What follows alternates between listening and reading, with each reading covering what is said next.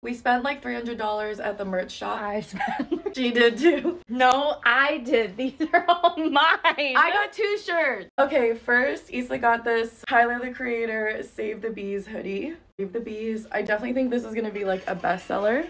Those are bees. Doja Cat Bones hoodie. Ferris wheel on it. Save the Bees tote bag. She needed to carry around her cowboy boots that I told her not to wear because they were gonna hurt her feet, and they came off before we even entered the festival I still grounds. think it was worth it. Maybe worth it. I got this Doja Cat shirt. Issa also got this. This is a medium. I got this No Doubt t-shirt. I'm really excited to see Ray and No Doubt today. And I'm still figuring out what I'm wearing today, so TBD.